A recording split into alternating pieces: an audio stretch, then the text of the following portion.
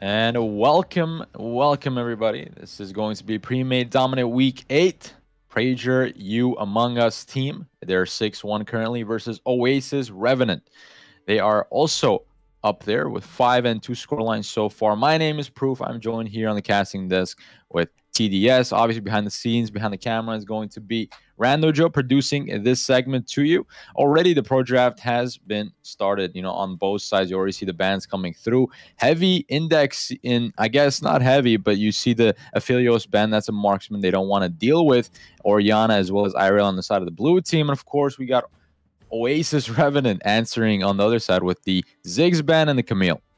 Yeah, a lot of concentrated picks onto much more comfort than just overall meta. Irelia, Philios, and Oriana, even though they are played by a lot of players, it certainly feels much more as a focused ban than just an overall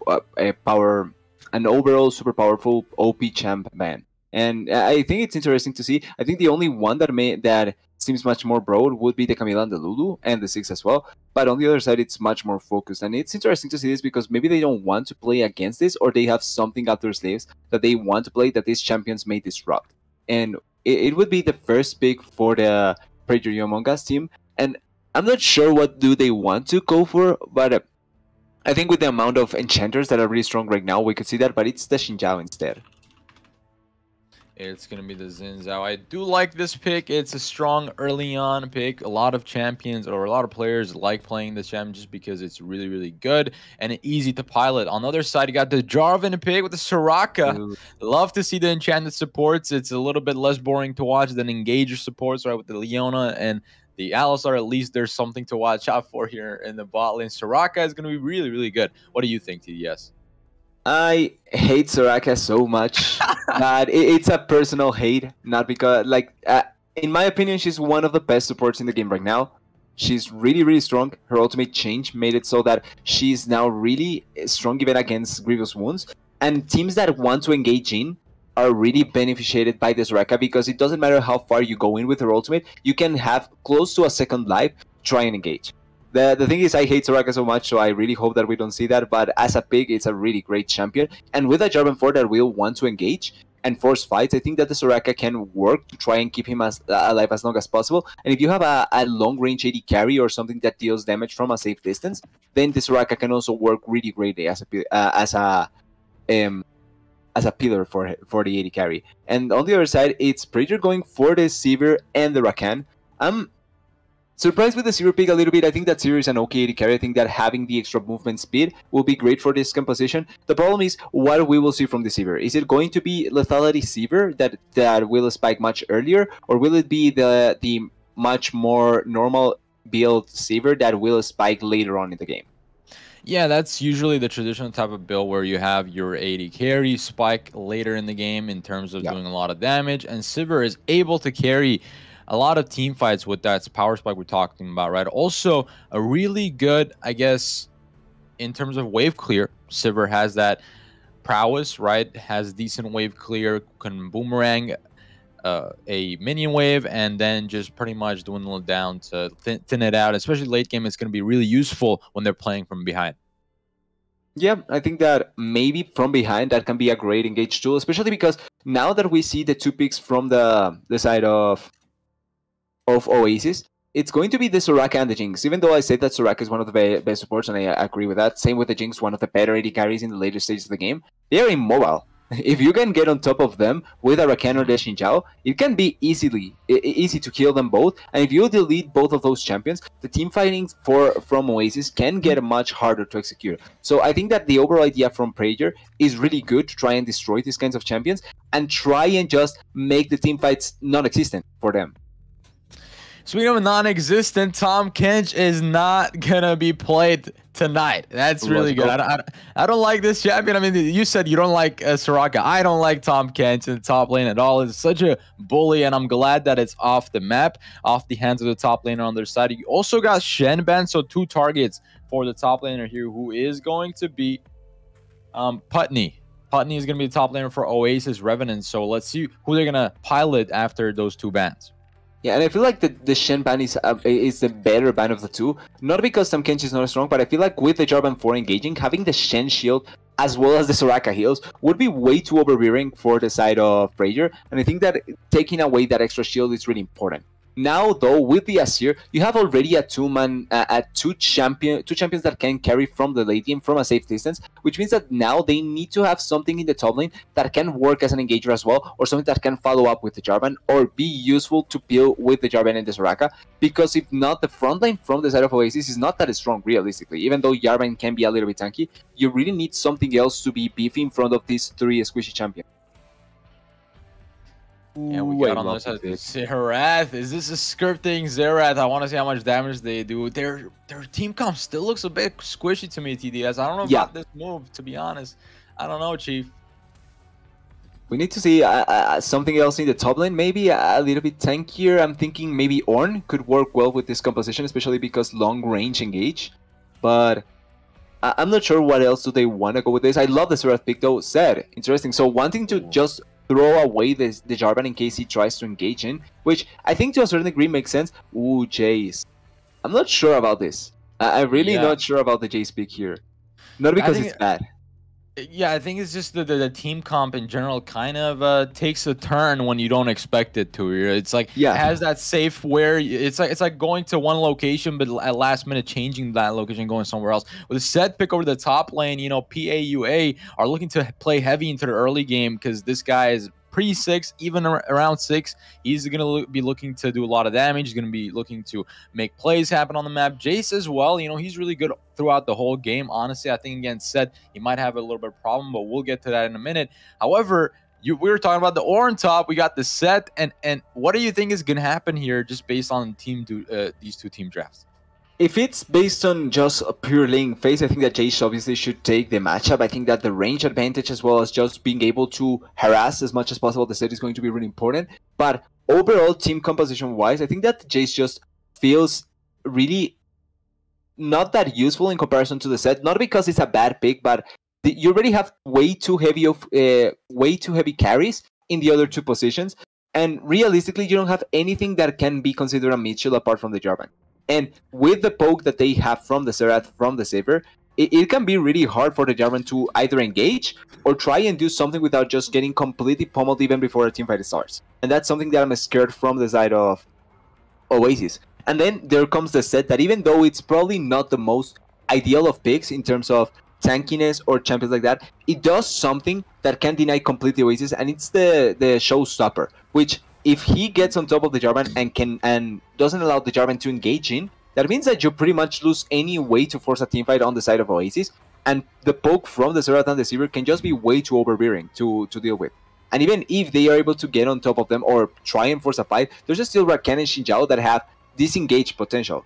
So it just feels like Oasis has to pray that teamfights go as normal as possible and that the poke is never that big of a deal. Because if not, them forcing teamfights is really hard. Even though they have a Soraka, you are able to poke the Soraka from a safe distance as a Xerath and a Seaver. So it's not that great from Oasis with this kind of composition. Well, you know, I actually just want to add something else that just came to my mind right now. Set usually is really good when you could just smash with the showstopper a tank right into the back line, right onto the AD carry, right onto the support. Jinx and Soraka are ideal to just smash a tank on, but who is Set going to target here out of that lineup on the red side? I mean, I don't think there's an ideal. It's just Jarvan. Yeah, I think it's going to be at that point Jarvan. So you can't even afford to at that point make your showstopper a little bit more flexible. So I guess that's one point. My other point is going to be the having Smoke Rush here in the mid lane. It was Xerath, right? So by that time, I think OR had that opportunity to maybe counter that mid lane. And in my ideal way to counter a mid lane, it'd probably be someone who could build Lich Bane. Any champion at that point. It could even be Echo Jungle or it could be Echo Mid. Anybody who has that Lich Bane, because you're targeting Sivir, Rakan, Xerath, and Zinza was going to be a little bit tanky here, a little bit hard to kill, but still, it's not like a prolonged fight. Xerath, you have to dive from the back. Is a Rakan, if you could just able to fully combo. Sivir as well. So these are ideal champions that you just want to delete having a Lich Bane. So with that said, Jace being picked last, I think maybe OR didn't use that window of opportunity. Yeah, I think that's why I was saying that even though the Jace it's not a bad champion, it doesn't work well with what Oasis wants to have. And I think that, like you're saying, not taking full advantage of the window of opportunity, knowing what was on this on the mid lane and on top lane, because there's instances where you can not throw the lane, but play a champion that just neutralizes lane, but it has much more of an impact in the game. And I think that this side of Voices has had that opportunity to be able to play that in this game, and just decided to rather focus on the lane and try and get advantages there. The problem is that even if the Jace gets an advantage, if the advantage is Uh-huh. not huge enough, there's no real chance that he can utilize it effectively. Because even if he pokes down onto the side or onto the Xinjiao, the side of Pragers has better poke than the Jace has. The Seraph and the Sivir, depending on if she goes lethality, but the poke damage from those two champions is way better than that of the Jace, and it's on a much lower cooldown than that of the Jace, which means that just one shot blast from the Jace, maybe two rotations from the Seraph, and that is such an amount of damage that the Jace cannot hope to fight against. That's why I wanted much more something like an Ornn, like a Sion, even something that if he goes in and has to make the people focus on him, the Jinx and the Azir will have a field day, because they can then utilize their whole front of the damage to just clear team fights. They want to fight traditional front to back team fights, but with the Jace, it's much harder to be able to execute that. Yeah, I think that's the only option I think we're both kind of talking about, right? The top lane has been taking a little bit of a detour. I guess we could sum up what we just talked about. I think overall, though, taking a step back, looking at the overarching picture here of what's about to happen and what about to transpire here, that we're seeing Soraka backline very good. He wants to be safe, wants to keep the Jinx alive. You got the Jarvan for heavily indexing on the early skirmishes, so maybe they're going to play towards the mid, and Azir does have enough CC for the Jarvan to be like, okay, I'll probably gank you after 6. But other lanes though, where is Jarvan ganking? Because there's no stable CC anywhere. Maybe the Jinx with the if she's lucky, it's very telegraphed though, right? It's not like a Morgana Q that's going to land more likely than not, right? So with that said, I'm just looking at the CC on both sides, and I prefer the jungle chemistry with the Xerath, the Xin Zhao and the Xerath here. So I think Smoke Rush might have Xin Zhao prioritizing his lane because he does have that reliable CC. On the bot lane, there's that Rakan W. So I think jungler-wise, it makes more sense for Xin Zhao to get ahead compared to the Jarvan. That's just my personal take on this. No, yeah, I think it's correct. I think, like you're saying, I think it's probably much more logical to gank the Serath, not only because you have much more setup in the mid lane, but also because he's one of the easier champions to kill since he has no mobility. So it's much more ideal to just try and gank him. But looking, like you were saying, looking at the other lanes, Sivir has a spell shield and a Rakan that can disengage and survive by himself. Zed has the face breaker as well as the haymaker, which means that he can deny ganks really effectively. And then you're trying to think, where is the correct place to try and gank? I think that you can try and go for mid lane and bottom lane, because I think that those are the more logical avenues for the champions that Oasis has. But it's really going to depend on what the Jarvan can do, much more so than what the other champions can do. And if you have to put so much of the responsibility on the Jarvan alone, it's going to be really hard for him. All right. Well, with that said, we'll be right back with the games. This is going to be the first game between Prager, You Among Us team versus Oasis Revenant. With that said, don't go anywhere. We'll be right back.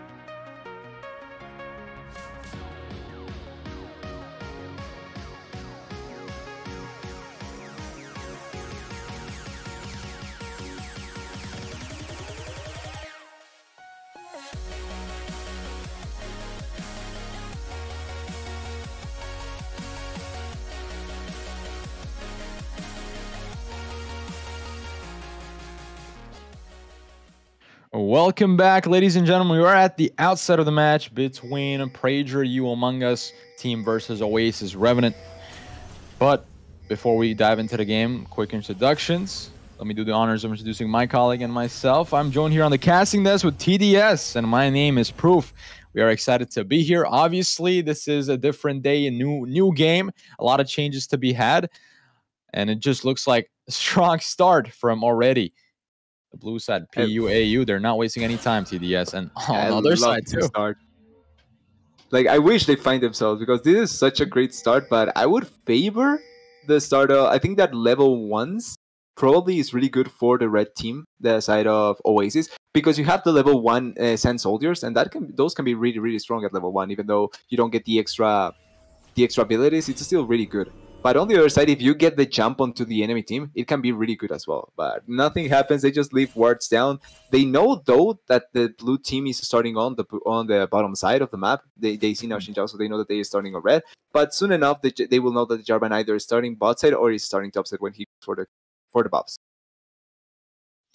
And yep, it's just gonna look like a standard leash. They are obviously spotted there, so Jarvan, what he's gonna do as well, he's, I think, also spotted on the top side on the red buff. Yeah. Nothing to make of it, though. They are starting on opposite sides, so we're not gonna expect a clash over the Scuttle Crab anytime soon. It should be a smooth breeze from then on. That's what I would think as well, but interestingly, the Jarvan also started with the Oracle Lens, which means that he may just change his pathing so that he can try and answer against the Xinjiao. So I wouldn't be surprised if he ends up going for something like that. But like you're saying, I think that it's probably just going to be mirror clears, and he's going to go bottom, the Jarvan going bottom side, and the Xinjiao top side. Like we said, I mean, anything it can happen, right? Just like they detoured on their draft, maybe they could detour in the jungling path and just go somewhere entirely different, right? They could probably end up mid lane or even just top lane at that point. We see heavy poke coming through already in the first phase. It's sub 3 minutes, so shouldn't be too big of a deal. The lane is being shoved under, but it could be, they could possibly do a freeze here, but maybe not. But yeah, mid lane, let's see how things are looking there. Smoke rush against the Azir. Mwame having to run the TP. No ignite anywhere on the map besides the bot lane here on Among Us crewmate for the Rakan. Yeah, logical. Maybe you can take as the Rakan the exhaust, but overall I think that this makes sense. Okay, yeah, something a small pause, but yeah, quickly. I think that you can run the exhaust as a Rakan. The ignite is not bad, because if you go in on top of the Jinx or on the Soraka, that extra damage from the ignite may turn up a fight. But looking at the Jinx and the Soraka, they have both heal and barriers, so it should be really hard to kill them. Yeah, obviously, if they heal before the ignite, it's really clutch, right? They have to also time their heal rights, and then the ignite is a game of inches at that point. You know, it's you barely get kills with ignites. It's not always a guaranteed kill. We got people disconnecting and reconnecting, but we should be on their way in just a moment. Yeah, it should be really close to, or it should be really soon that we see the game coming back in. But quickly talking, just looking at the state of the minimap and looking at both junglers, the Jarvan went for a much normal clear. He went for a 5-camp clear, trying to maybe go into the bottom lane, especially if this bottom lane wave pushes into the Jinx and the Soraka. Then he can probably get a better setup for the gank to come through. The Xinjiao on the other side, he went for a full clear instead. If you see, he cleared 3 camps on the bottom side, and he's now clearing walls, which means that he may take a little bit more time getting onto the lanes. But if the Jarvan fails a gank or it's not able to keep up the pace, he may just fall behind to the Xinjiao.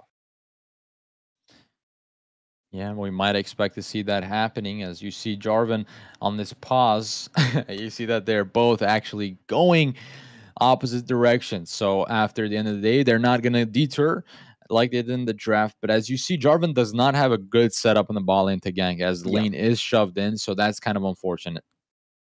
Yeah, they need to get like the setup for this bottom lane to be able to get it. It can be a little bit hard. They either need to heavily push this wave so that it can bounce back, or the bottom lane from the side of Pragers need to push this. And realistically, I'm not sure if they want to push it. Like, if you see the cannon is that, yeah, the lane is in such a good spot for Pragers. They don't need to force anything.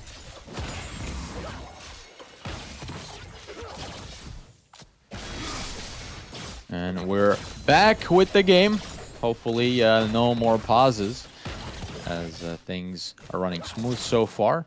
You see the Boomer here over the bot lane investing a lot of mana to push back the wave. Yeah. This is low buffer. That's the move. But not much. Yeah, the side of Prager's just doing what they need to do correctly, and also the side of Oasis doing the same, trying to push this wave. Oh wait, top lane engage. Oh, Haymaker flash in the top lane, and Mutiny gets out of there barely alive. What is that, 10, 20 HP? That's not a lot of HP, 45 HP, and now he sees Zins out. He's diving, gonna try his luck, but not gonna happen today, my friend. A lot of flashes invested, that's 2 down, and Jace gets out of there alive. The Jarvan missed the knockup up. I really like the play from the Soraka. I feel dirty saying this. I really like the play from the Soraka. She flashed in to get the silence so that the Sivir cannot flash or use a spell shot. And then if the Jarvan gets the knockout, that's an easy kill. But they mis-executed this. Oh wait, Soraka. No flash. Soraka, no flash. Barrier is up though. Let's see if it's gonna be a Probably kill. will have to use it. One more. Oh, the boomerang is gonna connect, but it's not enough damage. In the meantime, Daydrop with the top lane now. Haymaker is good to go, and that's gonna be the first blood. PUAU coming up clutch. Yeah, and it's not only the kill. Look at the summoners. This is disaster for the Jace. He just teleported topside, try and get something in the wave, but a regank from the Xin Zhao because of the wave positioning. The wave is pushed into the set. This is awful for the Jace, by the way. If the Jace is able to keep this, Jace is pretty much dead in the game. He pretty much just died. Oh wait, Moame. Speaking of dying here, Moame, nice size up there. The ability does miss, and you know you gotta respect when becomes lightning because you will become dust after it hits you. Yeah, Xin Zhao is already a man. He already uses the wind becomes lightning. See Soraka rotating the mid lane here. That's an interesting rotate for her. Does She's trying to hold up the wave. This? Yeah, she wants to, but she's taking a lot of damage in return, though. You see Alice is around the corner as well. Just knock up. It could be good. Early on skirmish, and that is going to be the kill. No flash on the Xin Zhao because he did invest in the top lane, and he has to pay a price for that 1-to-1. We're back on even Steven. Yeah, 1-to-1, really greatly done. Oh, wait. Oh, no, that's not looking good. Oh, Mutiny. He's going to be walking out of it. Yeah, I think he's just fancying himself a lot of these early trades against a set who does quite well. Yeah, he needs to, Putney needs to thread the needle a little bit more carefully. He needs to be able to trade damage, but you cannot walk like that against a set. Because one face breaker means one trade that you're going to lose 100%. Oh, the cage. Oh, man. I hate when supports like leave the AD carry in the bot lane, and early on especially too, because that's a very important part of the game, right? With the AD carry, sometimes lane management could be annoying. Now you see the control ward is put down there, but hold your horses. A lot of rotates coming through in the bot lane. It could be a fiesta, and that's going to start things off with the Rakan W. TP play as well. Double B trying to run away. They let the support die. A sacrificial Lem nonetheless. That's going to be 1-for-0. Are they going to look for more? Xerath coming down with a poke, but that's not going to be enough. They're just going to stick with that 1 kill. They're going to be happy with that. Maybe turn their attention to the bot lane, bot side neutral objective at this point. Yeah, it's a really nice kill to get the kill Soraka early on. The Soraka couldn't even use the barrier, and I think that it would have been dumb if she used it. But yeah, that means that it's probably Drake now. First Drake going for the side of Prager's. And a really nice first Drake capture because the soul can become an important objective for them. So I think that getting that first soul can be really important. That first Drake can be really important. And also it's one of the best first Drakes to get. The Ocean Soul is one of the better ones for laning phase because of all the easy stats that you get that you typically don't get this early in the game. Still an early game, like you said there, TDS. 7 minutes on the clock. 2-to-1, favoring slightly. A slight lead for PUAU. Obviously, Oasis can scale up into the late game. They have a Jinx. They do have that Azir to provide some wave clear. On top of that, the passive is really, really clutch too. We got over here shadowing happening. Alice is fancying himself for a nice gank possibly here. And he is spotted though. And Dom does not have flash, however, this could be bad. Cataclysm has gone through with a showstopper right out of that one. But is that going to be the kill? Under the turn, he goes with 20 HP, surviving that imminent threat. What a clutch play on the side of Set. If he gets the face breaker, he couldn't even get a kill. out there, but oh wait, the ultimate? Oh, there it is. Retaliation at its finest. Xin Zhao meets his enemy in the jungle and gets the best of him. The Xerath coming in clutch there too, helping him secure that kill. The attempt on the top lane, it's not a bad idea, but they end up paying the price, not being able to kill the set, and this is one of the things that the set does that well. And we talked a little bit about this. The harshness to gank and try and kill a set because of the Haymaker and the Face Breaker and the Showstopper. Even with Flash, he escapes onto his sword, and then they get 2 kills because of the movements from the Xerath and the Xin Zhao. Great play by Prager, really nice, understanding how to answer this, and they got everything and didn't lose anything. Yeah, I think it's 4-1. Just all right. And with that said, just a short heads up. There's some technical issues. We'll be right back. So don't go anywhere.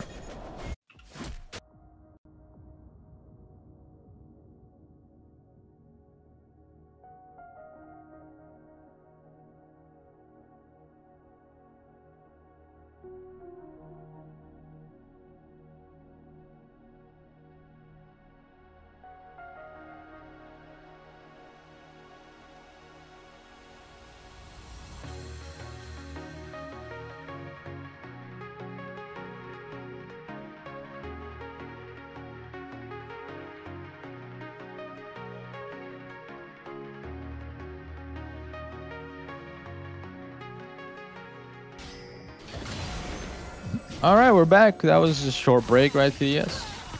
Yeah, it was short enough. It's just to recalibrate ourselves and make us get a little bit of a breather, especially with how the game has been going. So pretty standard, I feel like.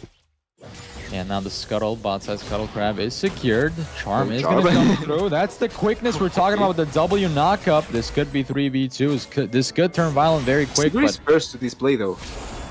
There comes the Boomer on the front line, taking a lot of that damage while Alice gets back to safety. No place to be had. Haymaker doing a lot of damage there, and they find it. Jace has to respect the set time and time again. We have been seeing that not having Cataclysm over the wall. Flash, that's a huge engagement. Divide. Emperor's through, but he did not get the kill. It backfires to them. This is not looking good. Oh, no. This is not looking for good. OR. They're going down left and right. There is it. The flash over the wall. Double B back to safety. So that was a 2-4 nothing. Nothing. Yeah. Nothing. They didn't even get the flash. I think they only got the flash, sorry, from Boomer, and they got the ignite from Among Us. Yeah, talk about disaster. That play was forced by the Jarvan, and he doesn't get anything. I'm surprised that he went for the flasher. I think that the idea, it's a little bit way too overforced at this point, because the follow-up from the Jinx is not that good. I think that she had to flash to be able to follow up. The Soraka realistically doesn't deal that much more damage, but if she's close by, she can do the heals, but she wasn't in close proximity. And the Asir didn't have mana, so even if you get the engage, it's not like you can get a lot of value out of that play. Also, really great spell shield by the Seaver, denying the damage from the Jarvan, and also getting mana back so that she can respawn. Top lane again. So far, so good for the set. Up. A lot of CS, man. Almost that 30 CS. Yeah, 2 levels ahead. 20 CS up. And he's looking real good to dominate the rest of the game. Jace, however, does have that, fallback plan later on in the game. But this is level 9 set. You don't want to disrespect him. Haymaker coming through with the flash on the return. Flash is traded instantly. No kill to be had. Yeah, a little bit aggressive to say the least. But I like the idea, especially from the set, that it wants to keep on getting the advantage as hard as he can get it. Oh, mid lane, no flash. No flash. Marlon's gonna get away with the charm. Knock up the Emperor's Divide, but that's not enough as you see the Xerath coming down heavy with the damage, and that is gonna be the kill in the mid lane. And nice and easy for PUAU. Yeah, and this is something that I didn't talk about when I saw the draft, but I love this so much with the Xerath. Easy to execute setup for his ultimate. If you get someone that can just stun someone in place or put him in such a bad position that the Xerath can get full damage from his ultimate, you're doing such a good job, because that means that the peak potential from your team improves way too hard. Oh wait, mid lane. Jarvan is taking a lot of damage, very low on HP. The damage will pour on in. Xin Zhao when they're deterred will be instantly traded. The Herald is there as well, as you see Mwame around the corner picking up the remains. Finally saves that turret barely. How much HP is that turret? 79 and going strong. It's 2 auto attacks because of the extra resistances, but it should be a first turret secured in the mid lane if they are able to put the pressure there. I'm not sure if they will be able to, but I think they should be able to. We'll see what's about to happen. Cooldown on the Soraka as well. The Soraka ultimate was used there. So, Wish, you're not going to have any more wishes for another 90 seconds. On the other side, though, that's a Rakarn mid lane roam. They're now going back to the bot lane. And I think Boomer has been holding down 1v2 quite well here because both supports have been proactive on the map. Yeah, but that's one of the things that the Sivir does. She's in a sense like the Ezreal that you can left her weak side, and realistically you don't lose much. She has great wave clear, she has safe ways of farming with a Q, and she also has the spell shoot to deny the gank potential. So it's not like here comes the Rakan with the quickness. Gets rooted in place though. Silence from Lil Sejong. So I guess you got to go for those, right? More pressure the better, but that means that Rakan was not going to have an engage. Mid lane turret goes down. It's history. Smoke Rush is on 1v2. Trying to put some damage, but trying to outsmart the opponents. He's just outnumbered at this point. Here comes the poke, and Xerath is good for one. Alice is now under a lot of heat. He is subject to punishment. Are they going to dive this one? Yes, with the flash investment. That's going to be double for the mid laner. Smoke Rush on fire. Somebody put out this guy. Yeah, he may not have mobility, but he has the ability to hit every skill shot. He hits everything onto the Azir, and then hits everything onto the Jarvan. Great play by his Smoke Rush, commits his flash, but gets a double kill and a turret. Great play by him. And on the bottom lane, maybe putting a little bit of pressure. No, I don't think they're going to go for the gank, but they get second Drake from the game, and it's so much of a huge advantage for the side of Prager because they don't only open up the map in the mid lane, they have a Serra that is so far ahead, he has Magi's, and now you also secure the second dragon of the game, which puts you closer to the soul win condition. Greatly played by Prager, honestly. Soul win condition is really, really good too for that. I'm gonna go ahead and say PUAU, two, I mean, one turret, right? That they got the first turret, and now they got 2 Drakes counting on top of one another. 10-2 scoreline, and such as with 6K goal lead. This is their game to lose at this point. Yeah, it feels like they have everything to be able to run away with this game, and it would be surprising if they end up drawing it, but there's always the possibility. But right now, they have been playing so effectively, so well around the map. I haven't commented much on this, but I really like Amoga's movements around mid lane to not only support the Seraph, but give power to him. That will be...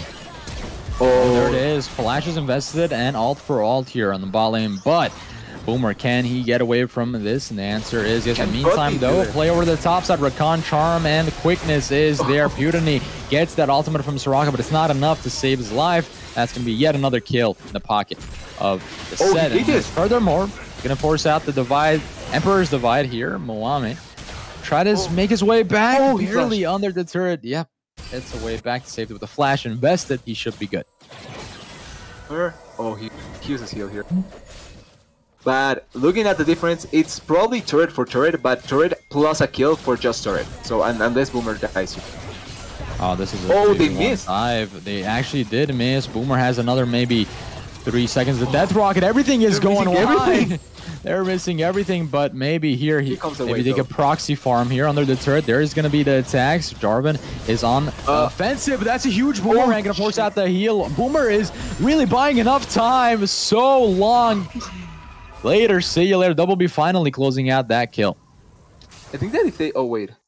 Moame. Moame not walking. Man, this mid laner caught a break. You're putting so much pressure on the Birdman. Feel kind of bad there, but...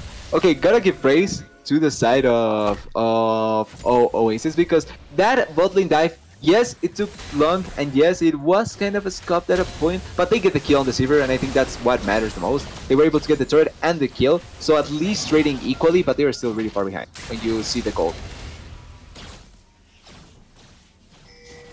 When you see the gold, it's not that bad. I mean, it's bad. Who am I kidding? I mean, at this point, you know, like I said, 17 minutes. At 17 minutes, so not even Baron, not even Soul. So those are big objectives to contest on the side of OR. But, you know, here yet again, Jarvan is looking for a gank and not really making any of it. So a lot of failed attempts besides that one gang over the bot lane, something for them to write home about. But here you can see another skirmish might break out. Among Us, your crewman has been really proactive on the map with the roams, with the ultimates. Like I'm just saying that right now. He goes for the quickness on the Jinx and does get the silent. There it is. The Cataclysm thrown down under the turret. It's not looking that good because they're taking a lot of turret aggro. Score is scorched to pieces there, fortunately. So Double B is going to get that kill. Second one for the Jinx. If the Jinx gets a lot of kills, they might be able to get back. Alice looking for more on the offensive. Boomer is going to be safe and sound. That's nothing more than just a slap on the wrist. We're back at 11-4. Still, though, you know, OR got something for themselves this time around. Yeah, and look at top. They're getting top lane turret, so it's a lot of gold influx. Oasis gets the kill on the Xin Zhao, but they lose 2 turrets for this. So not a complete victory. Oasis. Oh, here we go. Showstopper is going to put an end to that. Alice, he's without his teammate, is going to juke him there. Doma is going to just go over the wall there. All right, interesting stuff. This 3v1. Oh, we're going to make that a 3v2. That's 1-4. Nothing at so far. That's finally going to be the trades. Seth goes down. Arctic Boomer here is in a bit of a hot water. Back behind the wall. Down they go. So bunch of kills are now going in favor of OR. If they could make this happen, maybe they could climb back into the game. Yeah, and not only a bunch of kills, but a bunch of shutdowns. I think that's the most important part. The fact that they are getting those shutdowns. Oh, wait, Soraka. Yes. Soraka is going to force out the barrier. But that's not even going to be enough. Smoke Rush is good for the kill. See, I don't want to sound biased, but I'm happy that the Soraka died. Just saying. Overall, but really nice pick by the Soraka. The Soraka has been left alone on the side lane, just pushing waves, getting farm. And even though his impact on the map has not been as great as it was in the previous 5 minutes before 15 minutes, it's still such an important fact that he's getting the lead, because he's still going to be a menace when teamfights actually come. If there are teamfights, he's going to be a menace. Also, Mountain Drake up, and no setup from either team, but the first one obviously is the Xin Zhao, because they have positioning on the bottom side of the map. 5-0-2. Xerath so far has a perfect game. Something to be proud of, unless I just jinx it right now, of course. But that means this is going to be the third Drake for them over onto the blue side, which is really good. And now the flash forces out the engage. Alice Weeball now without the ultimate cannot set up for a nice team fight. They have to respect that and back away. Like you see, they're hugging the turret right now. On the offensive, here comes Xerath. Smoke Rush trying to find some poke, and look at the amount of damage they're doing. Putin already half HP. Not looking that good. I think this is the third time that we have seen Alas going for the same engage play. Oh. It is the AD carry, you gotta go for it, but Sivir has like so many escape tools that it's nearly impossible. Xerath ultimate throwing down that damage, does find the poke. One more could have done it, but Lil Sejong is too quick on the feet. Here comes the siege. Is a fight gonna break up though? It's not turret. This turret, I think. Yeah. And that's gonna be turret. Goes down the pocket of PUAU. They're still on the offensive. They're baying for a blood. They're punishing them if they make an overcommitment, and that is going to be a huge amount of poke. Scorch is going to follow up with a heavy engage. He jumps on the targets. You see the quickness already used as well. Great Birds of Mine, bringing their entire team under, and everybody's going down on the side of PUAU. But wait a minute, though. Zed is putting up a huge team fight. He's the last one to be gotten down. That's going to be the triple on side of Muemu. OR coming up huge here on that ace. Saving the game, 5-man Emperor's Divide to just push everyone into the base and be able to get a really nice teamfight win. Importantly, he gets them on a position where Jinx can get full damage out of her rockets. And I think that that's why the fight was so in favor of the side of Oasis. Even though it was really close, Zed almost makes that a fight that the side of Prager can win, but it didn't matter at that point. They were really low and they tried to force so much. I think that I understand that you're really far ahead and that you have the confidence and the ego to try and push farther than you actually need, but they need to remember that they are a Xerath Sivir based comp. You depend on hitting the poke from a safe distance. If you walk way too far forward, that can happen. So I think that this is a nice warning shot for them to not overcommit again and just be mindful of how they need to fight and win the game much more logically than what they tried to do just now. That's one of the best Emperor divides I've seen, hands down. Like, Yep. this mid laner has been super clutch now with that ultimate. Now you got to be careful, right? Next time he could replicate that. He did it once. What's stopping him from doing it another time? As you see, the channel is going to be interrupted. No back for Alice. Smoke Rush putting out some poke. I'm pretty sure Smoke Rush is like topping the charts with damage at this point. If he is not, I'd be surprised. The amount of time that he has hidden champions with his poke damage is nothing to scoff at. Even his ultimate, I think that he has hit almost every shot of his ultimate. Bare, I think 5 or 6. And let's see what's going to happen. Rakan working for the quickness here, but a lot of damage to be found on Scorch. He's taken low, already half HP. Azir around the corner, maybe looking for the flank. It's a good thing to play Azir a little bit from out of the vision of the enemy, so you can surprise him with your Emperor's Divide as well. So we're seeing that happening here, or the attempt of that happening on the side of OR.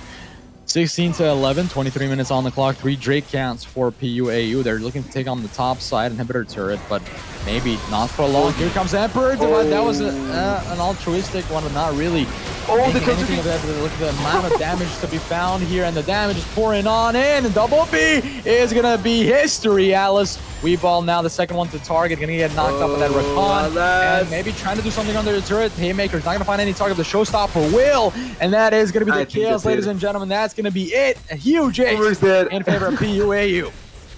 Yeah, and they get at least a kill on the Boomer, but yeah, they tried this time around the same formula that worked in the previous team fight, but this time around it doesn't work. The Emperor's Divide is not that clutch. It's even sent in the opposite direction, and this was a much easier fight to fight from the side of Prager. But this is it's a 24-minute game on a composition that I thought was going to maybe take a little bit longer to have an impact, but realistically, they were so far ahead. The Zerath was so huge, and the movements that made the Zerath be so huge were so well done by Prager. They fully deserved this win, and based on how they played this, I wouldn't be surprised if this ends up being a 2-0, especially because now the side of Oasis need to consider if they want to ban the Zerath or not.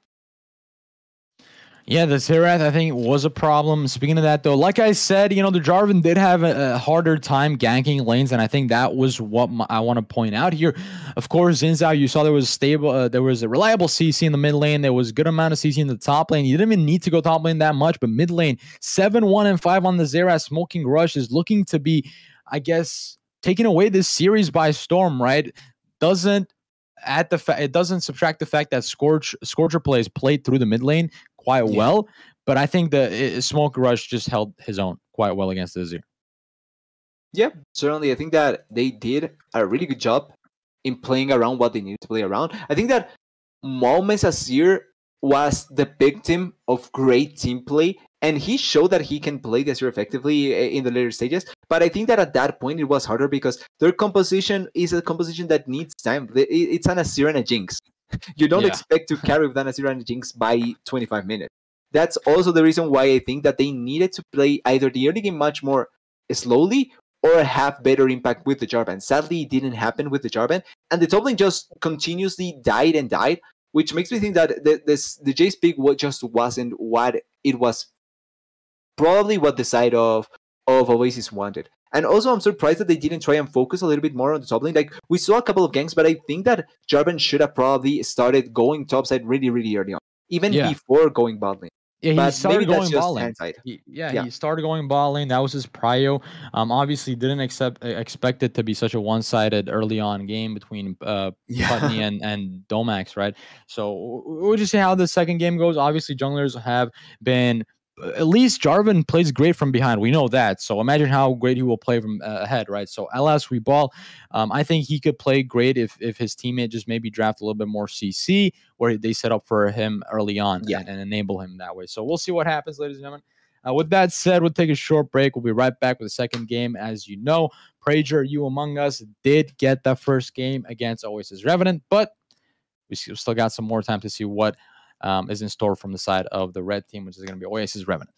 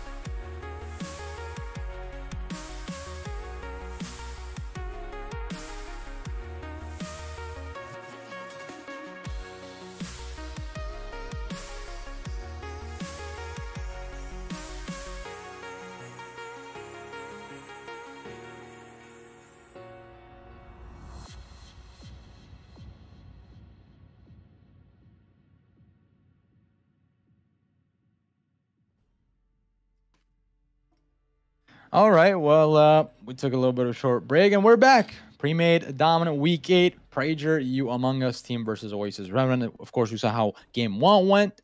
My name is Proof, and I'm joined here with TDS. TDS, let's see what's let's pick apart your brain here on the draft. We see Ziggs ban, we see Camille ban. On the other side, though, PUAU this time are going to be on the red side, so they have more counterplay ability. The Philios, the same bans on them because they don't want to deal with this marksman and Aurelia as well. But let's see what they decide to draft. Will we see a Serath ban or something from the first game banned away? Yeah, there it is. I was thinking maybe we'll see it, and I think this makes sense. There's not a lot of players that play Serath, so I think that just going for an easier matchup in the mid lane would be much more ideal. So this makes complete sense for me. But overall, the rest of the bans are the same from the first game. Not much adaptation in there, but now the first pick is going to be important. Will Oasis stick with the Jarvan or try and go for something else? Maybe this time around Dame taking the Xin Zhao like we saw first game. Or will they try to go for another focus in another lane? Yeah, to me, I think also on the stream, I think it says the opposite names. I think Oasis is supposed to be on the blue side. Yeah, and with the Xin Zhao pick, it's gonna make me also question like, okay, OR this time around, they saw how important Xin Zhao was. Now they're gonna pick on their side with the Xerath ban and Camille. Of course, it's kind of similar how they approached the first game. But I want to add on top of this with the Xin Zhao ban and the Jarvan. Yeah, there it is. PUAU. They're stealing like the first picks. They're trading it now. Leona is gonna be our. Yeah, it's a little bit of a different play style, right? Leona is going to be our support. It's a bit different. Let's see who OR decides to pick here. But what do you think of the pick so far?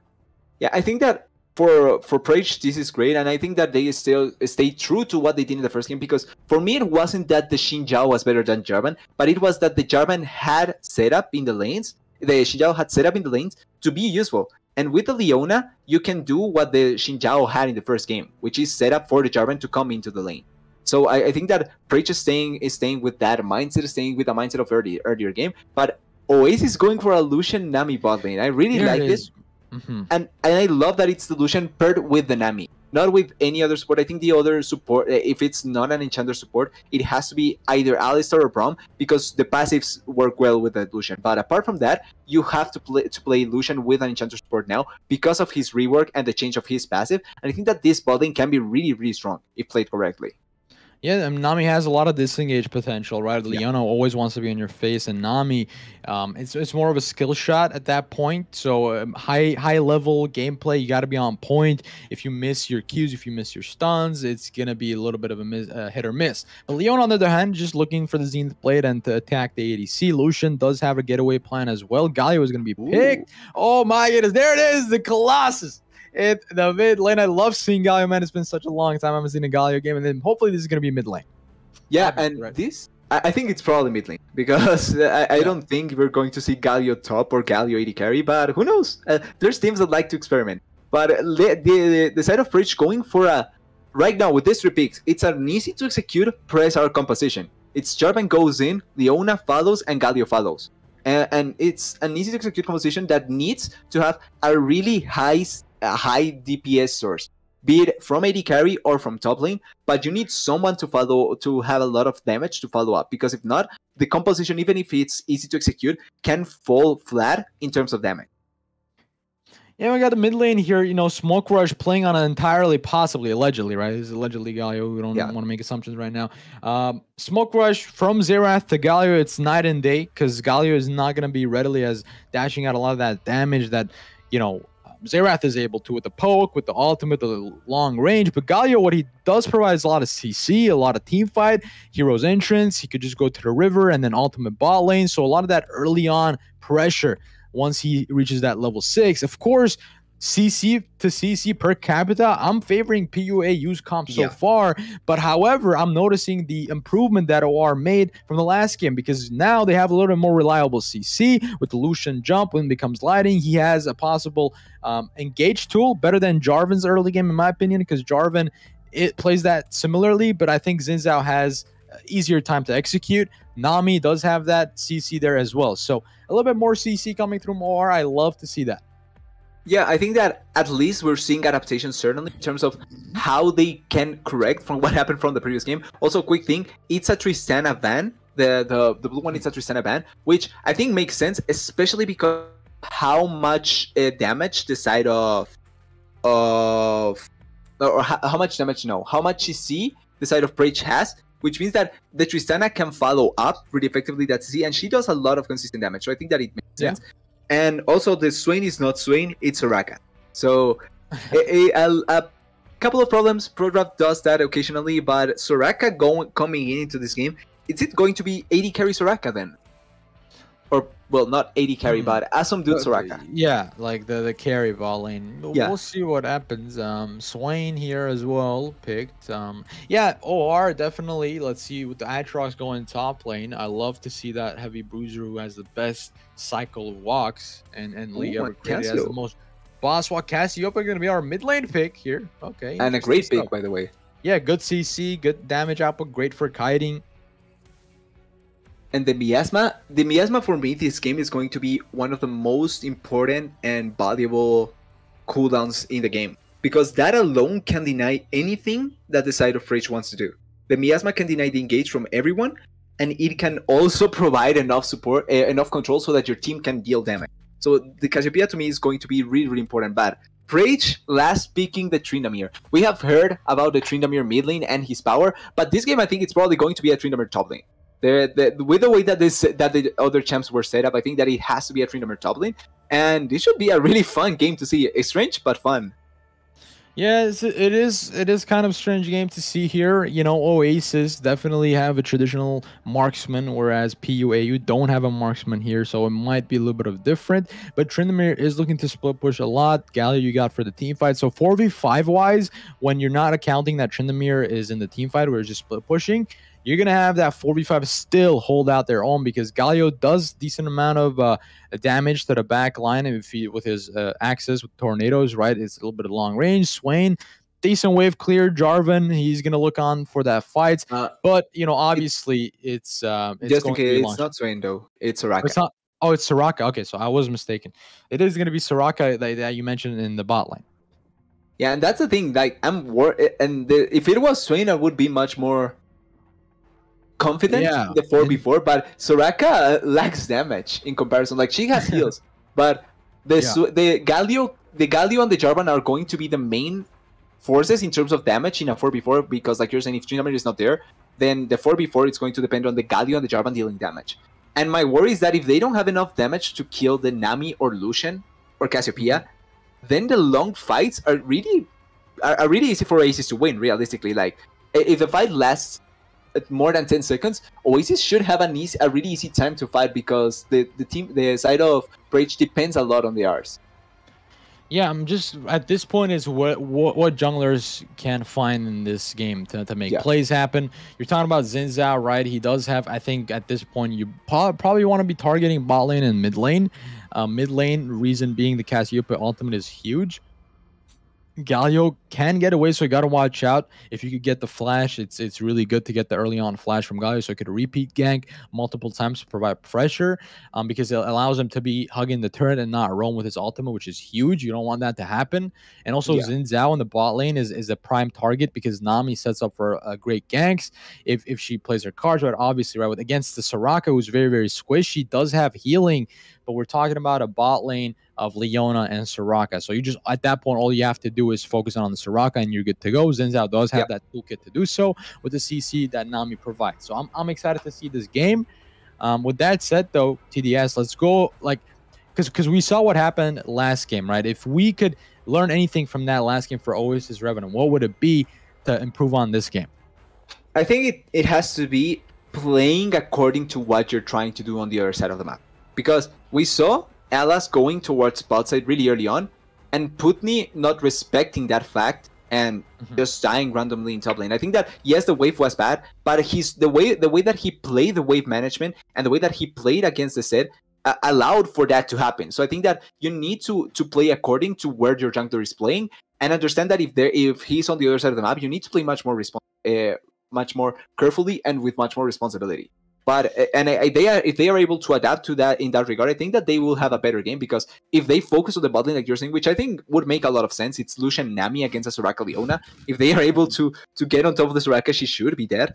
But the thing is that if they are not able to adapt to that, then it won't matter if you put the Lucian ahead or if you are able to focus onto the Lucian, because then we will see a repeat from the first game, and Jarvan will, or the side of Prager, will just focus on going onto the top lane, killing Putney repeatedly, and he will be a non-factor in the game. Yeah, I mean, Tryndamere wants to have you gank his lane, so he's able to shove the lane under the turret. Once he gets that first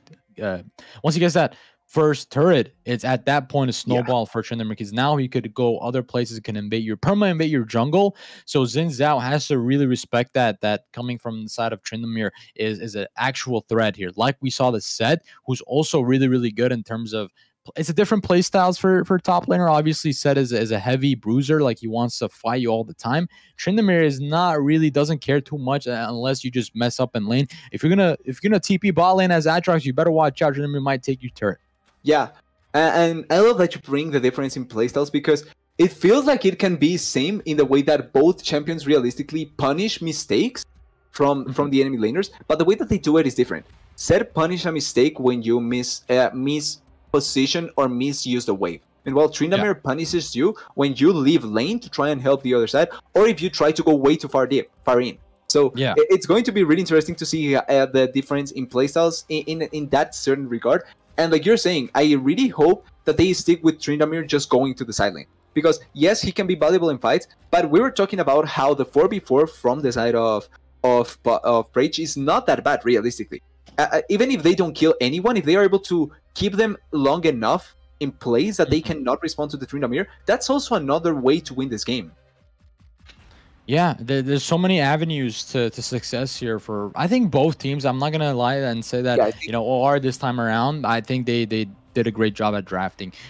Prager on the other side, I think could have been better. I think the Soraka is a bit of an interesting pick here. I think they want to have the Soraka for the heal. Obviously, last game here. What happened? I would have loved Kai'Sa instead of Soraka. Because Kai'Sa even too, right? Even Swain, I mean, I thought it was going to be, I was fine with being Swain. I mean, I'm fine with seeing it, but if they were going to go with Marksman, then yeah, right, the Kai'Sa is really good to go there as well. It works really well into the diving to the backline with Leona especially. In that sense, you might as well even switch out Leona for Rel, because that's like the classic duo, Rel and Kai'Sa, right? So love seeing that, but obviously I think Prager have something else planned for us tonight.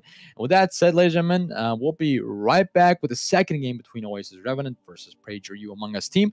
Don't go anywhere.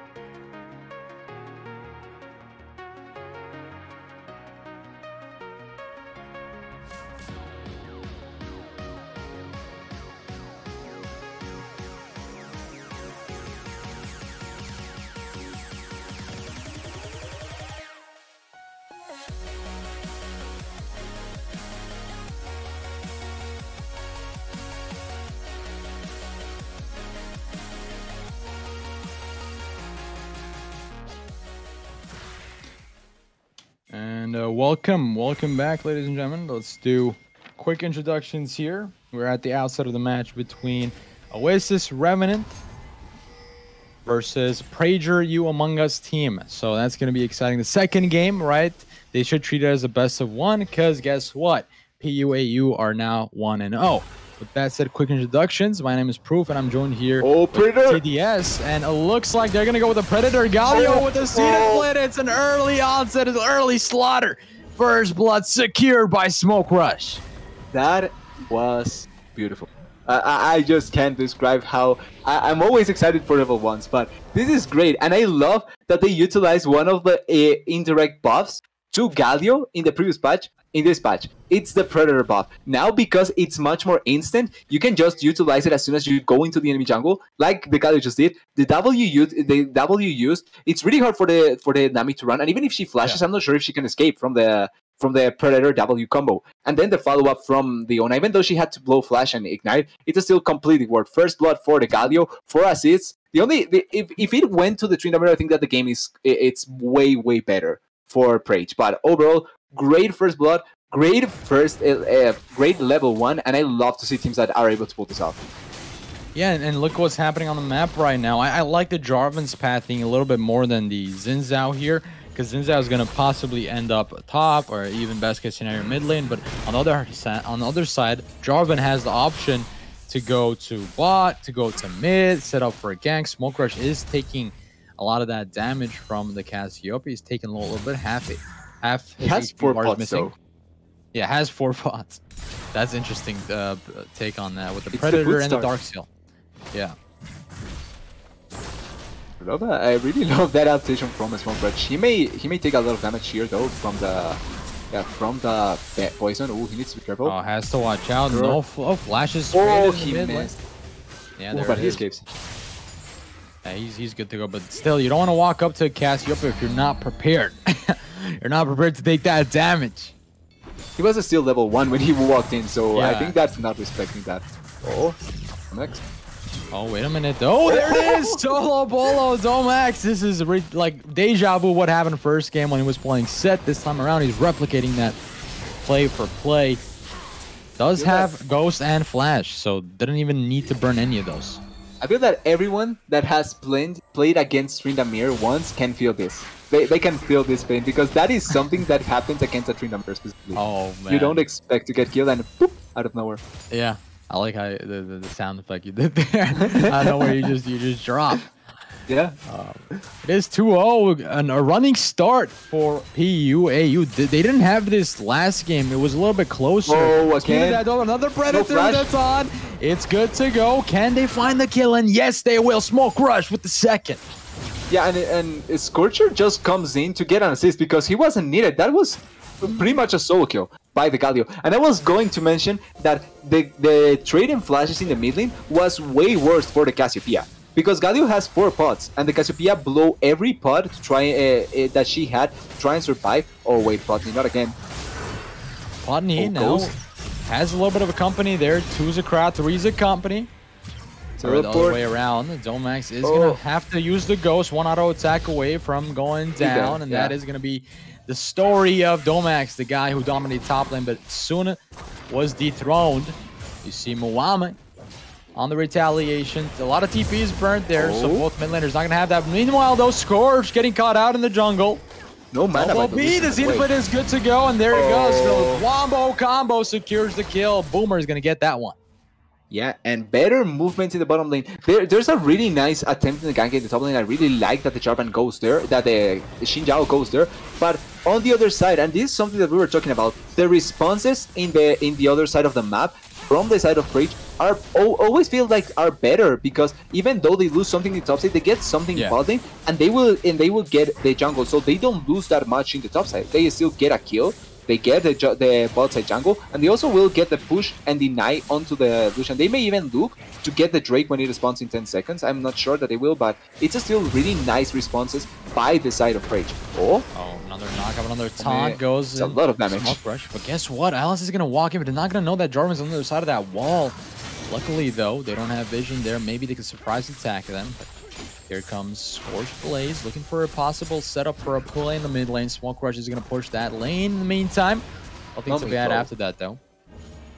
Maume is low, so I don't think they're going to force that. And also I think that Prager would rather not force a fight because bot lane will not be able to respond since they were coming out base. And realistically, you don't really want to commit for that play at that point. Now Jarvan has backed, he already has Iron Spike Whip. They may look to try and get this Drake a little later when the Jarvan clears, but overall I really think that just controlling yourself for that play it's necessary for the side of Prager. You got 4-1. It's an early lead. Sub 10 minutes. PUAU. Right, they don't have, I guess, much pressure besides that Galio right now. That's 2-0. Yes, the Jarvan is proactive on the map. But the early lead is in the hands of Galio, and we know that Galio is mostly looking to play like more that supportive, but still does a lot of that AP damage throughout the game as well. Yeah, the thing with the early lead is not that if he can use it on the mid lane, is if he can use it elsewhere. So yeah, we need to see that the Galio begin moving around. Now that he has ultimate, moving around with the Jarvan ideally to get the full power from his ult. Oh. What's happening in the top lane though? Here we go, Putney, ult used, and there it is. Ult for ult. There it is. The trades are happening. Scorch does not have Cataclysm just yet, but that's not even needed. Cataclysm not going to be used, and he has to flash away from that. Wind becomes lightning. Xin Zhao putting a lot of that pressure over the top side of Among Us. Crewmate taking a lot of fire. He is subject to punishment. Soraka is getting punished for overstepping there a little bit. Damage is coming good. Damage will pour in. Double B getting cut out again. The Nami doing all that she can to protect the ADC, but Double B to no avail, goes down. Even Nami was like, let me take matters in my own hands. It's not going to happen tonight, little Sejong. You're going to lose your AD carry for nothing. Are you going to get away alive? Yes, at least get to keep your life. Yeah, Leona didn't have mana for Zenith Blade. If not, Nami's probably dead, but 2v2 win by Soraka Leona. Oh, Moame. Oh, Moame. Flash. Oh, wait. Gonna get engaged on Cataclysm and Hero's entrance. The double ultimate used to get that kill. Smoke Rush on fire. 3-0. Yeah, and healing I love that they're putting pressure on this Cassiopeia repeatedly, because Cassiopeia is going to be one of the main things that can disrupt the game from the side of Rage. Yes, the Aatrox may be a bother now, and the Tryndamere is not in the spot that you wish for, but realistically, you can control Aatrox much more easily than you can control Cassiopeia with a Miasma. So I think that putting pressure on the Cassiopeia is much better, and also opening up the opportunity for now Galio to move around, because this is what we were talking about. He's 3-0, but now with kills, he can try and move around in the map, and I think that's much more important. Oh, wish used. Interesting. Now we've got an early objective on our hands too. It is 8 minutes. This is not the earliest Drake pick we've seen, and nobody is really even bothering with that bot slot neutral objective. It's like just sitting there like a statue, but Double B is pushing that lane, so maybe we could see an early prio for the bot. He comes into play, setting up for a nice play over the bot side with Soraka and Leona. This is getting dangerous. Double B again, deja vu for him. Scorch Blaze is looking to get that kill. He's good.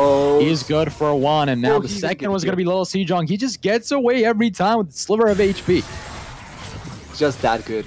Oh, Domax? It's just that good top lane. Shenanigans have a level 7 versus level 7. And there it is, a solo blow again, a revenge, as he does not even use Undying Rage. There's nicely done for the top laner on the side. PUAU.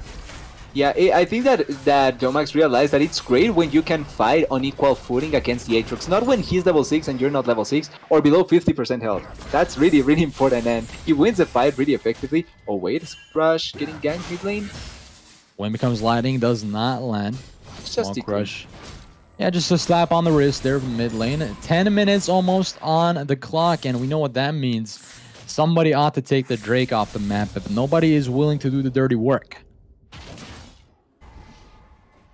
Yeah, but now the game, even though it has a lot of kills, I feel like it's kind of slow to a degree, because we see kills in lanes, not much. Oh wait, actually.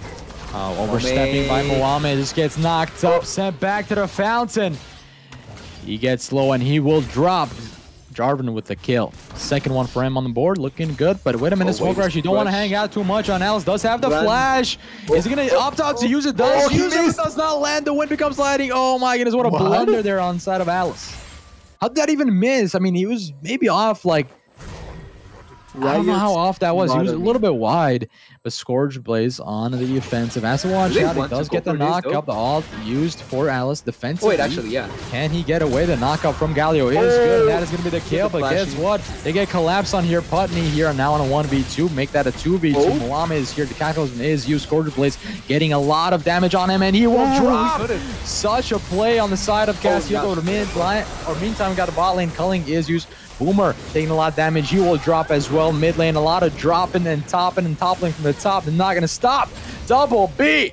Can he make something happen here among us, crewmate? And that is going to be the double. Finally, silver lining. 6-12. OR versus PUAU. What a game, TDS. This bottom lane is one of the most random lanes I've seen. Like, 1 second, it feels like they are winning so easily, the Leona and the Soraka, and then they die. Like, I don't know what is happening down there. I really like the pickup from the Executioner's Calling from the Lucian, by the way. Makes complete sense to deny the Soraka. Also, I hate the Shurelia's battle song. I think that the Soraka should have gone for what is called the healing, the other healing item. I don't remember the name quite now. But the Moonstone, I think it is. Yeah, Moonstone.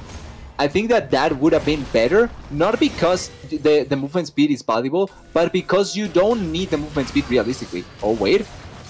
So we don't wait. Here comes Hero's Interest. Enter Galio into a fight and a skirmish. He will take it away. Smoke Rush with his third, or rather fourth kill in the game. 3-1 and 6 for the Jarvan. And now they're going to look on to take the first Drake in the game as well. 13-6 PUAU. Looking very comfortable, very confident. This is, again, their game to lose. They are ahead 4K goal lead with the mid lane Prio. You see the plating not looking that healthy on the side of OR. Top lane and mid lane likewise. Yeah. And Trinidad will just take this like it's nothing. He just hits her. Even with oh wait, Aatrox there. Oh, and Solar Flare is not good, but the taunt is, but a little too late for the taunt to channel through his double B, trying to do some damage on the way out. But guess what? Cataclysm is available. Is it going to go up? And there it is. Lucian gets caught up doing a rock and a hard place. But wait a minute, he's doing a lot of damage. He does retaliate, and it's good for the one. Double B still on the offensive. Smoke Rush does not have mana, and the Culling comes through, but Wish does not do anything. Soraka is just at this point a supportive player. Gonna flash away as well. This is becoming bad to worse. They are subject to punishment, and the punishment will be the flash on Soraka, as well as the 2 deaths that we just saw. Yeah, just a quick thing. That was one of the... I really don't want to say dumb, but that was one of the... Oh, wait. Oh, wait. And he under the turret, diving with the Dying Rage. Undying Rage, okay. Does not push further with that. That was almost too close to call. Yep. Okay, just going a little bit back then. That was one of the dumbest plays I've seen. I don't know why Jarvan thought that was going to work, especially when Nami didn't use ultimate. They tried to engage here, but they don't get much. Nami didn't use ultimate. So the disengage potential by the Nami is so easy at that point, and you're locking yourself up with Cataclysm and their turret. So realistically, there's no chance that it's going to work. There's no follow-up because Galio doesn't have Hero's Entrance, and the Leona already used her ultimate. And the Nami is not even close. The Soraka is not even close by. So you're just trying to fight for the sake of fighting. Yeah, a little bit too risky here. Punny under the turret is going to be a solo kill. Not really. Moame. Menial task of clearing up the wave. Moame on the other side again. Trying to look for this Galio. I don't know why she want to do this, because every time she does, she gets overextended and gets caught. And dies. Yeah, pretty much. I feel kind of bad for Moame. He has been trying to play this game, but he gets collabed as much as possible. And I think that he's trying to respond a little bit too much to what Smoke Rush wants to do, instead of doing what the Cassiopeia wants to do, which is farming, just staying... Oh, Moame. Here comes the Predator play. There it is with the taunt is good to go. 3v1, and that's going to be history. Like we said, you're too overextending there, Moame. You don't want to push it this time. Just hug your turret. Hug your turret and call it a night. Yeah, he's doing plays like he has complete vision control of the map. When in reality, you just, even if you know the positioning of the Galio, with Predator it can be really hard to engage this. Oh, wait. Here comes the 2v2, breaking up a fight, breaking out here. Scores, does find the Cataclysm. A nice getaway from the Lucian. Hero's Interest is not going to find anybody for the knockup. Here comes Alice, retaliation on the other side of the map. In the meantime, though, dive for dive happening. Docs, it's a 2v1 though, gotta watch out. Smoke Rush taken very low, getting low, and he will drop. That is 2 kills for OR. They're swinging it back. They need to kill Nami. They are focusing onto the Lucian, which is not inherently bad, but he has mobility. He can escape so easily. The Nami doesn't. The Nami was stunned, and if you just force as the Jarvan, you explode her and then can look into killing the Lucian. But Nami survives. She still has all her spells. She has Moonstone completed, which means that fighting for a long time makes them survive longer. I feel like Prager has just been not playing around what they actually need to do. They're an press R dependent comp that can't get denied by one champion, by 2 champions pretty much, but the other champion is not present. You need to kill the Nami and then you can move into the rest of the targets. But realistically, they are fighting this really sloppily, and it's costing them kills that they can get. The coach is going to have a field day with a VOD review here. I think they do a VOD review. There's so many mistakes and some of that we're not even talking about here, but it just looks like a 6K gold lead, or what it was, 4K gold lead now only, now dwindling to what, 2K, and a little bit less than that now. The Predator in the mid lane, Casio this time gets the retaliation with the ultimate, buying some more time. The Zenith Blade is not good. A lot of damage on Smoke Rush. That was too close to call on 1v3 almost. The Soraka in the back line does have the ultimate in just a couple of seconds. That was a bit risky. Yeah, trying to force plays. I think that forcing the plays into the Cassiopeia is not bad, and she doesn't end up getting the kill. But I feel like you don't need to force those plays. Instead, you can just push wave, get vision down in the enemy jungler. You get the setup for the next raid, and if they just walk forward, you get much more avenues to be able to play fights. Oh, top lane. Top lane Putney. He's been having actually a good day so far on the trades. Now Solar Flare catches out Lil Sijon. This is a 3. The cancel. Now looking good with the TP play final happening right now. Galio with the Predator used as well. Here comes the taunts in the front line. Is Leona going to get that kill? Alas, Weeball is buying some more time with the Zinzao collapsing on the flank. We comes Atrox with the play. Cataclysm catches Moame, and he is history as we come to the second part of this fight. Scorch Blaze is history as well. Putney still doing a lot of damage. More damage on Smoke Rush. He does not have a getaway. Oh my goodness, at last, chaining this one around with the double. There it is. OR. They are not going to stop until they get their revenge. Yeah, but in the meanwhile, Tryndamere taking top lane. I'm not sure if he will take this top lane turret, but Dragon going in favor of the side of Oasis. Really nice fight by them, but this has started from a really great setup by the side of Prager. And this is what we're talking about. Get the push in the mid lane and in the bottom lane, control the vision in the enemy jungler, and you can win fights really effectively. And they were winning that fight until they didn't. Pretty much. That's what happened. Great teleport by Putney, by the way. But when you get the kill onto the Lucian at the start, and then can move into killing the Nami, which was able to escape. Oh, wait, so much. Nah, he ran away. But I think that it's way too overcommitment from the side of Prager when they know that it's a 4v5. I think that it's fine forcing the fight, but when you know that it's a 4v5, you need to cut your losses short. And the Soraka should have been able to escape, but she tries to force the fight. Oh, she's... Here comes a possible... Oh, she's alive. She barely gets that one out of that. Moame didn't have to burn the ultimate, but you saw the culling was used. So Double B's not going to have the ultimate for the meantime, as everybody else is coming to the mid lane on the side of PUAU just to protect that turret. Soraka had the base. She was taken very low. But no objectives on the map so far. 1 for 1 in terms of the Drake counts. 34k, 32. That's 2k gold advantage for PUAU. Nothing too big. It's not still... You can't just say, oh, are losing this one. It's such a close game so far. They're fighting tooth to claw, and every fight, every skirmish that breaks loose. Blue team has someone in the Rift here over the top side, and maybe a possible fight is going to break out. Alice will get early flash. The Zenith Blade, nice call to sidestep that. Galio is not going to find the taunt. Does he have the E though here? Yes, he does. He's good to go for the Tidal Wave. Is going to survive. Make Zinzao survive that fight. So nice and easy. You get that Herald use as well. It was a useful Herald, not going to lie. We've seen better though. That's right. Yeah, it was good. Decent. Yeah, at least the Herald from after 14 minutes, if you get a turret, I think that you get a lot of value, obviously. Oh, wait. Positioning here for a fight, maybe? Huge flank, maybe, possibly PUAU. Or, I guess, entertaining the idea for a flank, but the disengage was called on the side of OR, so nothing to be had of that. They saw the potential, but the utilization from the the Shirelias was not that good. They tried to force the fight, but don't get the effect on anyone apart from the Soraka, so they cannot force the fight. And I think the idea wasn't going to be that bad, but it's still that kind of thing where you need to be careful how you try and threaten the fight. If it's on a choke point, I think that it's okay. It's fine because then you can get much more value out of your ultimates. But if they overcommit and don't end up getting any value out of their ultimates, the fight can just turn way too chaotic and way too favorable for the side of Oasis. Again, you know, the top laner Trimmer hasn't had the best day to split push, but at least the turrets over the top side are now down, so they can focus other places on the map. Scorched Blaze here, just doing the red. As you see, Alice, they're roaming to find some players who are overextended, as Boomer is going to notice that with the blue trinket.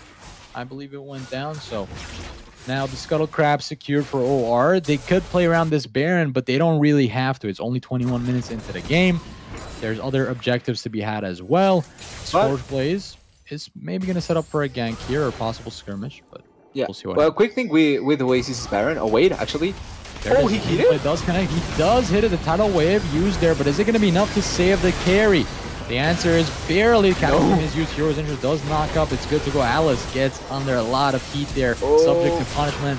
And there it is. Mwame turning this around bit by bit, just one day at a time, one kill at a time. But he's going to be the only one left alive with Atrox. They're doing a lot of work to bring it back. Boomer on the getaway. Sonya's is use Smoke Rush, or rather the stopwatch. Is just going to eat his way out of that one. Atrox is literally 1v3ing at this point. Here comes Mwame. Can they turn this one around? No, it was too late. 1-for-1 at least on this trade so far. Arctic Boomer. Mwame get that other kill. Mwame doing so much damage. Yeah, and once again, I think that the fight was really good for Preach until it wasn't. They commit way too hard under the turret for reasons unknown to me. They had complete. They won that fight so effectively. They got the kill on the Lucian so easily. Then they moved into killing the Xin Zhao. You kill those two targets. You can now move into the Baron area to bait the remaining three members or secure your Baron. Like you have a Tryndamere, he kills objectives. Oh wait, Mwame. Mwame is subject to punishment. Is low will drop. Oh, here comes Galley. This will turn violent very quickly. Down.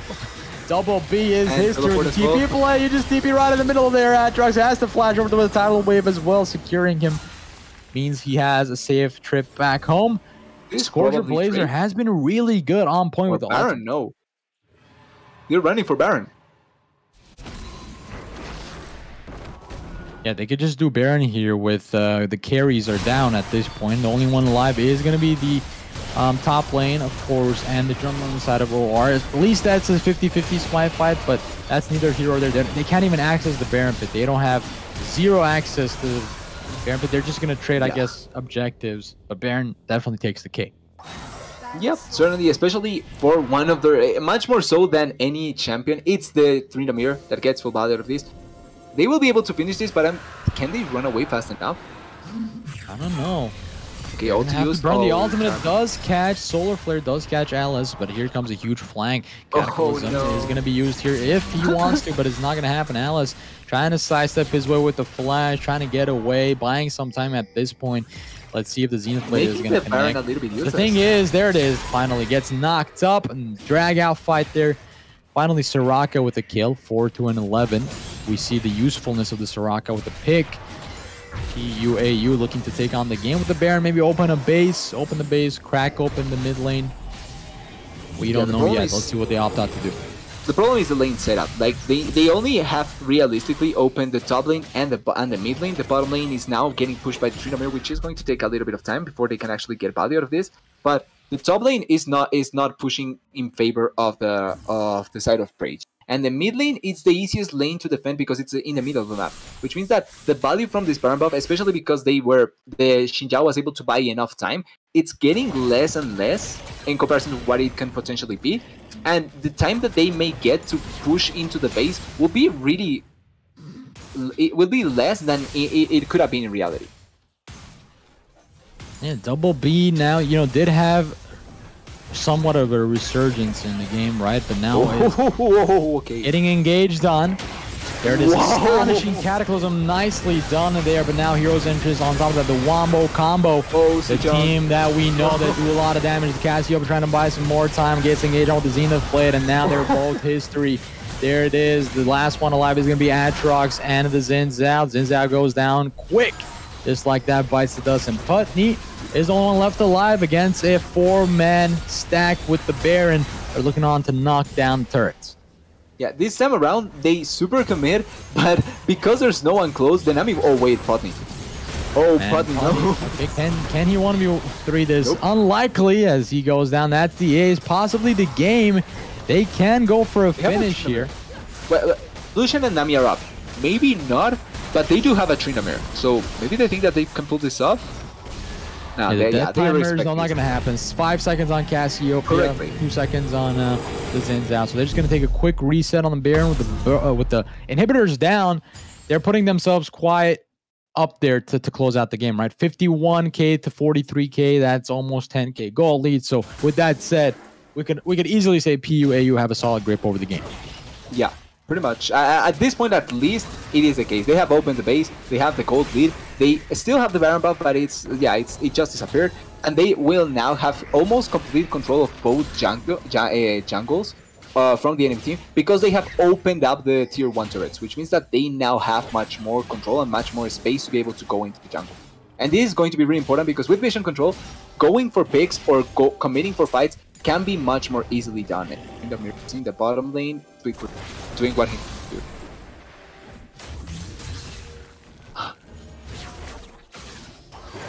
They're setting up for, I don't know, play here maybe. Smoke Rush does get the knockup on the Atrox. You got to be careful. Atrox on the defensive. They're looking for here. Tidal Wave is used, but does not land on anybody.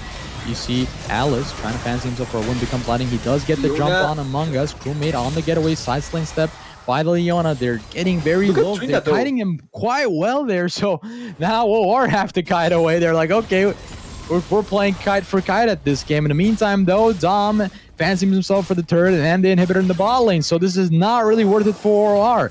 They lose heavily. Huge blunder for them. And they're gonna cost. It's gonna cost their inhibitor at this point. Yeah, the thing is that now with everything that they blew, now the engage potential from the side of Rage can be much better because they have every R up. They have every ultimate available to just go in and fight. There it is, another inhibitor. All inhibitors are down. Only turrets are going to be Nexus turrets, and you see still PUAU, they're not letting go of the base. They're still hanging out here. They're drinking their coffee. They're sipping their tea. They want more. They came here for the win. As Alice, they're interrupting their recalls. So that's, I guess, what you could do on side of OR. But now every lane is going to be pushed in. You're talking about Winions on 3 lanes. So they're going to get choked out at some point. Winions with a Tryndamere. So it's not only... doesn't need the team. Yeah, pretty much. If you leave the base open once for this Tryndamere, it can just mean complete destruction for the team. We'll see what transpires here. They're buying some more time here. They do have the Cassiopeia for the wave clear at least. Double B at this point kind of fell off, you know, was doing good. But, you know, now is struggling a little bit to fight against the team comp of PUAU as Lucian is getting caught out and they're really heavily focusing on him. Now they're indexing on more objectives. Okay, they're going to secure this bot side neutral objective. Meanwhile, I guess that sometimes you got to stop to smell the flowers, right, when you're on your way to victory. I think this has to do with the near close throws that they were doing previously in the game. They are trying to be a little bit more respectful, maybe, and understanding that if they throw here, it can be a really nice opportunity for the side of Oasis to just completely come back into the game. Especially because now with the super minions funneling in, they're getting a lot of free gold. And if they win a team fight really heavily, they get Baron, they are able to defend base, then Cassiopeia all of a sudden has more items and she can destroy you. But Baron buff being secured now by Prager, I think that with this they may look into now win. Just making double sure, you know, that you're gonna get the game, you're gonna have everything that you need, all the win cons in your favor. Although it's just stalling it a little bit, but still playing it safe is always good. They're gonna get that huge reset off the Baron as well. more gold, more items, finishing off their full builds. Level 18 is not attained on anybody just yet. The closest one to that is going to be Dom. So I guess they're not even at full build. You know what I'm saying? And still, this game is 29 minutes. They did take the objectives rather late on the Dragon, so nobody was really bothering with that. Maybe that's why we're seeing this kind of a prolonged game. But it is 28-17 with almost more than 10k gold in the pockets of PUAU. Yep. It's way much more prolonged than we would have expected, especially with how already the previous game ended. It was a 24-minute game last time, and this time around they're taking much more of their time to control the pace of the game and be able to win. But I think that with this Baron buff has to be the last push, especially with 3 waves of Super Mean.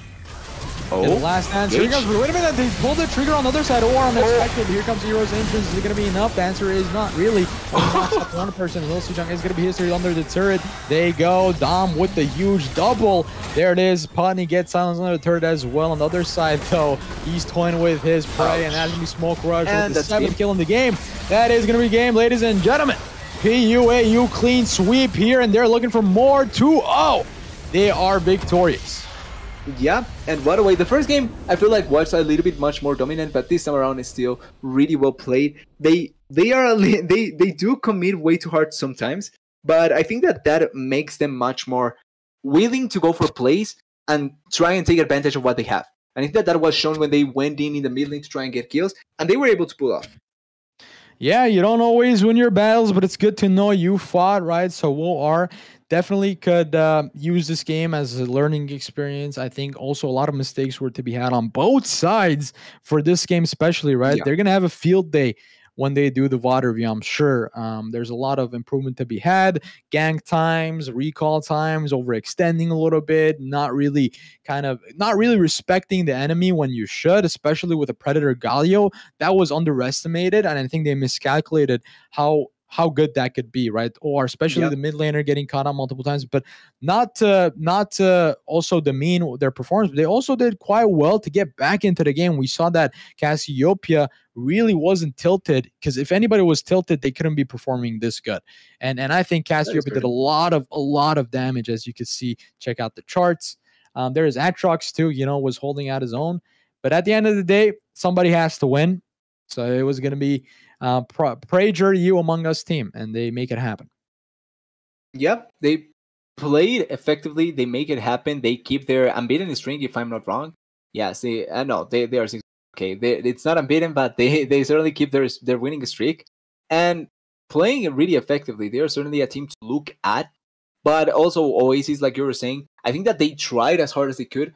They are playing really well. They were playing really well to try and answer. They still are missing a couple of steps, but I think that they are a team that, if they are able to cover some of the weaknesses, will be a force to be reckoned with.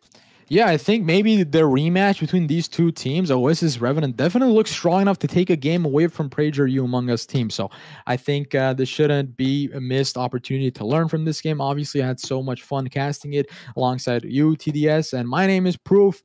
I guess any closing thoughts here before we end the stream? The only thing would be that both teams played really well. I think that both should be happy with how they perform. Not because losing is fun, but because even if you lose today, it's not like you're missing playoffs yet. So, and I think that's the much important picture. So take what you can get from here and look for into the important point that it's playoffs. I think that's the important thing, and I think that's what we did. Yeah, another thing, I guess one more thing to point out is we never got to see that Aphelios. I don't know why it was banned twice in a row, so something to look out for in the next weeks. Let's see if Double B gets to play, I guess, his Ace Champion, Ace Marksman, which is going to be Aphelios. With that said, ladies and gentlemen, we're going to be signing off and on to the next week. This was Premade Dominate Week 8, Prager, you Among Us team versus Oasis Revenant. Hope you guys have a good night.